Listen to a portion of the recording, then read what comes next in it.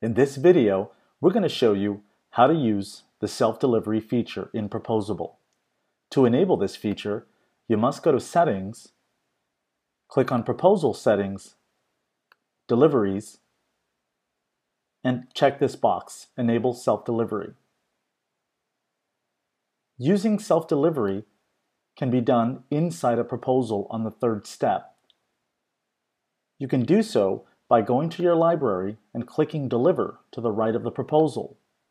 This will select a template and turn it into a draft. Here, you can add all of your recipients and send your proposal. In the third step, you'll see an option down below the Deliver button.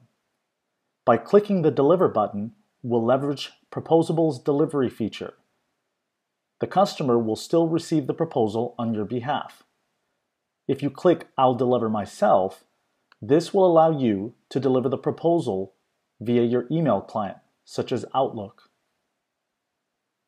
You'll notice that if you click on I'll deliver myself, it will actually move your proposal to in progress, thus giving you the responsibility to deliver the proposal.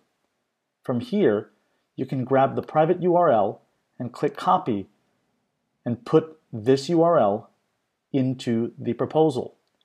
This will give you much more flexibility on how the message will appear to your customer. It also gives a higher delivery rate for your proposals. You will still receive all of the notifications and analytics behind the proposal. This is how you use the self-delivery feature. If you need more information, email us at team@proposable.com.